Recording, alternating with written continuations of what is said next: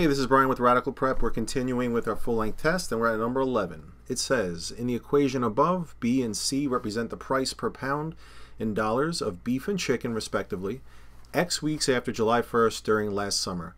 What is the price per pound of beef when it was equal to the price per pound of chicken? I'm just going to reset my clock here so I can get a timing. All right, so they want to know, it looks like they want to know when the price of the beef was about equal to the price per pound of chicken. So if this is my beef equation and this is my chicken, we want to know when they're equal. We're just going to set them equal. So let's write that out. Sorry, things are falling over here. All right, so let me write that out. We got 2.35 plus 0.25x equals 1.75 plus 0.40x. All right, so let's get some things on the right sides. I'm going to minus 1.75, and we got to dust off the cobwebs in the brain here. 2.35 minus 1.75 is 2.25, 0.6, 0.60. I'm going to minus 0.25x from this side.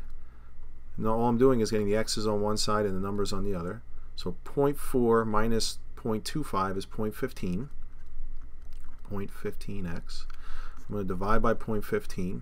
Don't worry about the decimals because they have the same amount. It's just 60 divided by 15, which is 4, right? So x equals 4.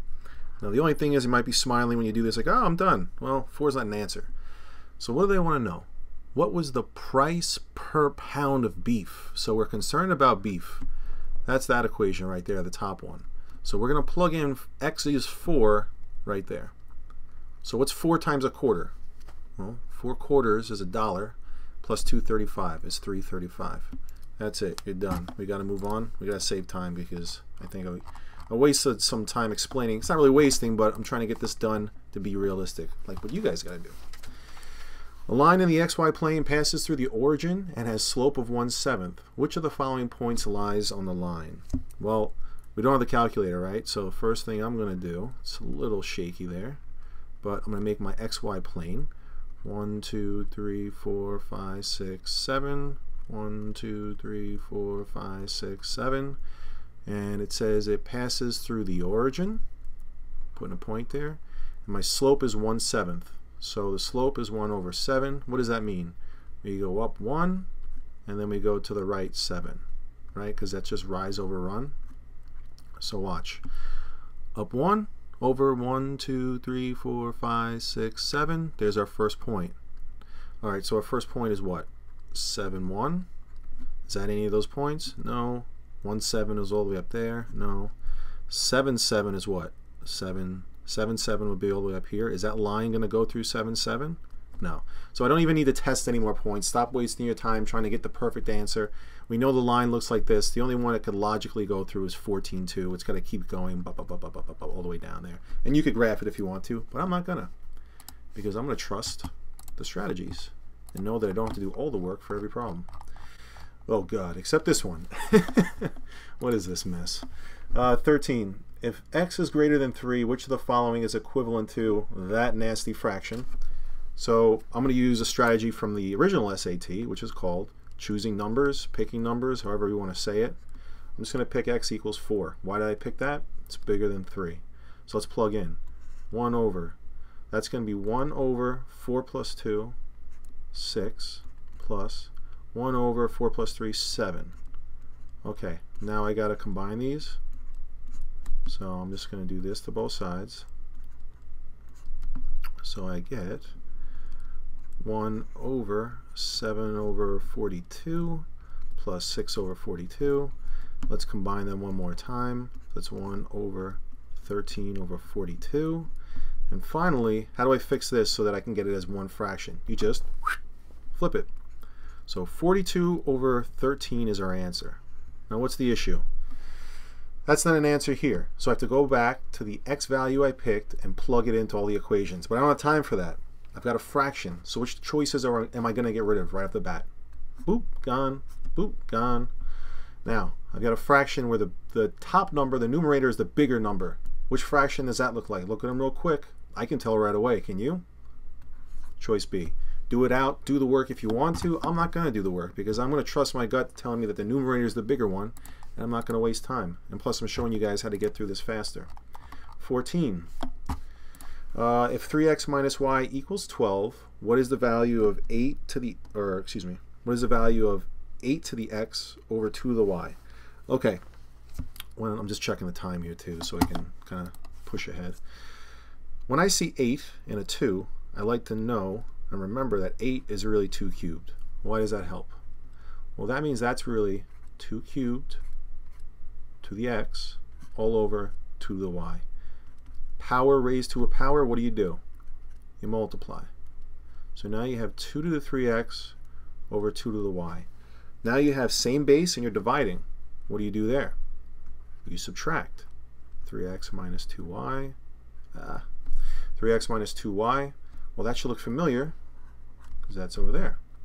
3x minus y equals 12, blah, blah, blah, blah. Okay, so that's really going to be 2 to the 12. I'm just substituting.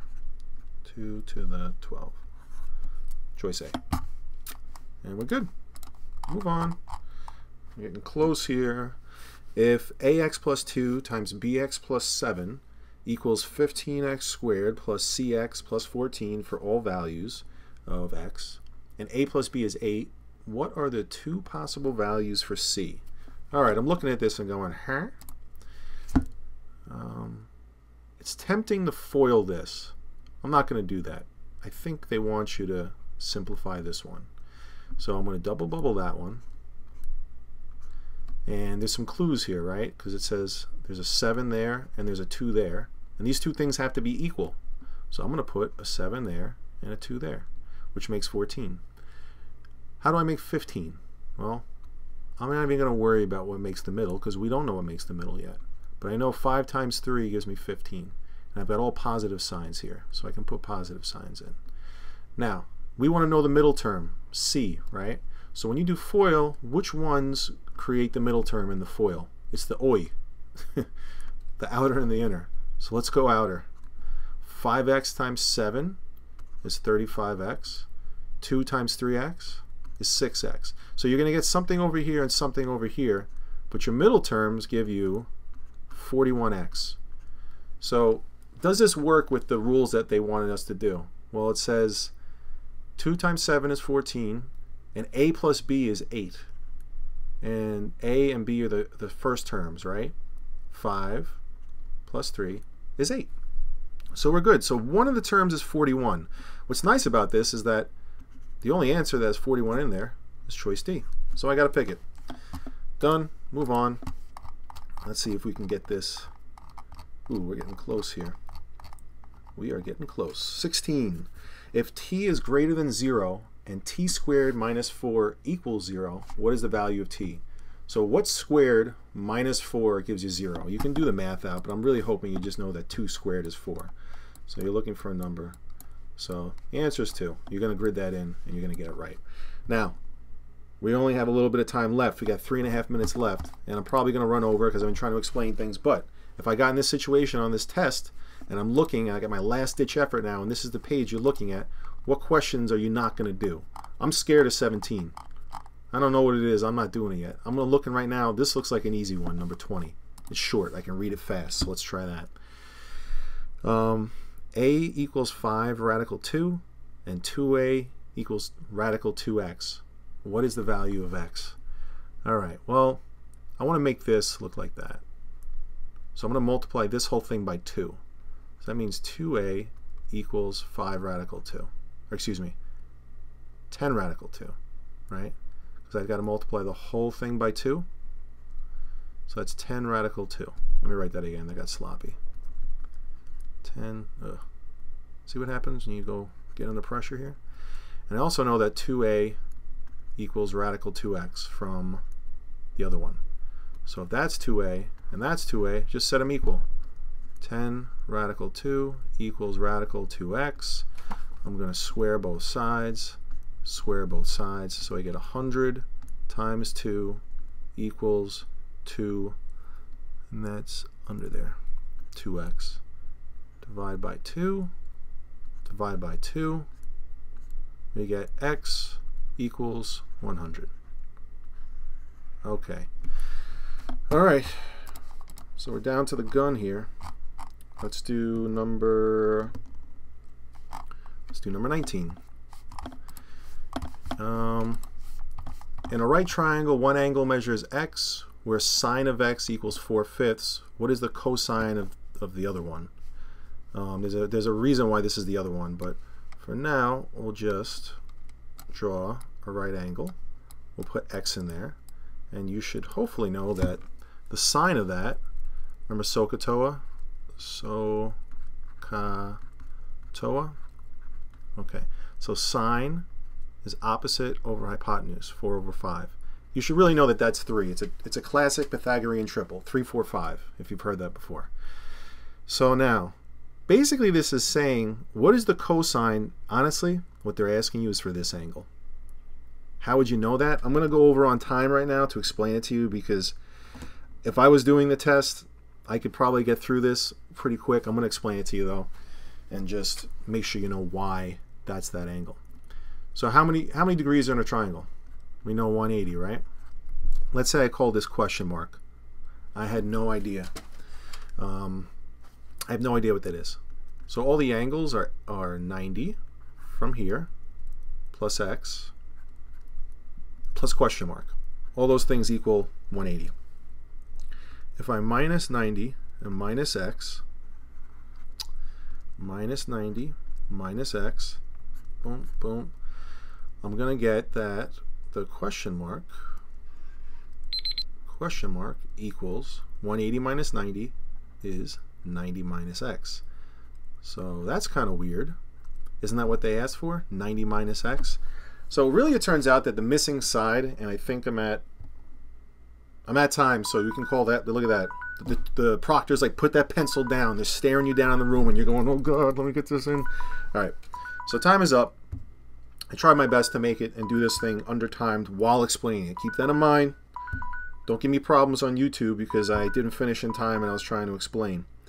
But okay, so let me get back to my point. I feel bad that I didn't finish.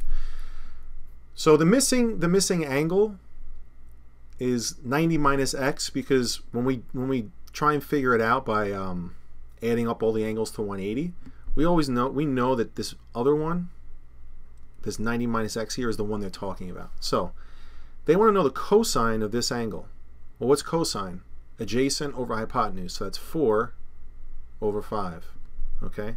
So I think another thing here, and I'll just write it in. You can circle it. 4 divided by 5. On test day, or not on test day, when you guys are doing these trig problems, usually you can use your calculators and it's real easy. This is actually like some trig rule, I forget what it is, like the sine of one angle is the cosine of the opposite one, or the cosine of one angle is the sine of the opposite one. It's like complementary angles. You guys will let me know. I totally forget. I haven't taught trig in a while, but you'll let me know. All right, so I'm super embarrassed. I didn't finish during time. I thought I could while trying to explain things. It's actually tougher than you think. Number 18. So let's see. I got these two equations here. According to the system of equations above, what is the value of x? So what I would do in this situation, I'm assuming like if I was jammed for time, I would just subtract these two equations. X minus x cancels out. Y minus 2y is negative y.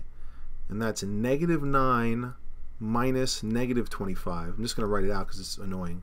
So that means that's keep, flip, change, KFC. I don't know if you ever heard that. Sometimes it helps you do these problems. So that's going to be 16, right? So that means y equals negative 16. What do I do with that? Y equals negative 16. I can plug back in. So we got x minus 16 equals negative 9. So that should be add 16, add 16. So x equals 7. X equals 7. Okay. And finally for the one that I avoided, which I actually think was a good thing, even though I probably, the amount of time it would take me to read the other one. So sometimes you got to do that on the test. You got to decide, well, what do you think I can finish? What do I think I can finish in a minute? And I would have taken the two smaller ones. Will that always work? Maybe not. Who knows? But it wasn't a bad idea. Okay, final one. A summer camp counselor wants to find a length x in feet across a lake as represented in the sketch above. The lengths represented by AB, EB, BD, and CD on the sketch were determined to be 1,800 feet, 1,400 feet, all right, 1,800, 1,400, blah, blah, blah. Let me write them out. Write them in. I can't speak now. I'm feeling so bad I didn't finish. AB, 1,800 feet. That's there. Okay. EB was 1,400. See, this would have taken a long time. BD was 700. Okay. And what was the last one? CD was 800. CD was 800. Okay. Segments AC and DE intersect at B. Okay, so what? And angle AEB, okay, this one is equal to this one. They give you the symbol there. What is the value of x? All right, well, one thing I always like to do is label what else you know. This angle is equal to that one, right? Vertical angles. So when you have two triangles that share two angles, by default, the third one is also the same in each one. So that one is equal to that one. And because of that, you have similar triangles. It's angle, angle, angle. So why the heck does that help you? Well, what you can do is you can make a little ratio up. So I want to find x, right? So the angle opposite that one, or the side opposite, I really should say, x. So x to 800, watch what I'm going to do here, equals, now we got to find ones that are also, I started with the big triangle. So x over 800 is equal to 1,400 all over, now what's opposite the 3? All right, we got a number, 700.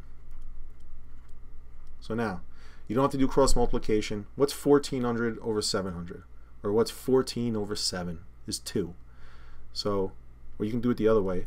700 times 2 is 1,400. So 800 times 2 is what? 1,600. And that's your final answer.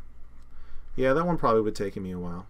So listen, I hope that's to give you an idea of the pacing when you're doing this SAT. I gotta be honest, this is the first time I've timed myself and tried to tutor, and it's pretty tough. So you guys have a task in front of you, and what I can recommend to you is study a lot, do a lot of practice, do time conditions. Don't sit there and I'm going to do 5 problems, I'm going to go watch TV, have a sandwich. Like, do time conditions, because that will get you in the mind frame of trying to get ready for this test. And keep a lookout for my future videos, because I definitely want to help you out, raise your score. And any questions, email me. Good luck. I'll talk to you later.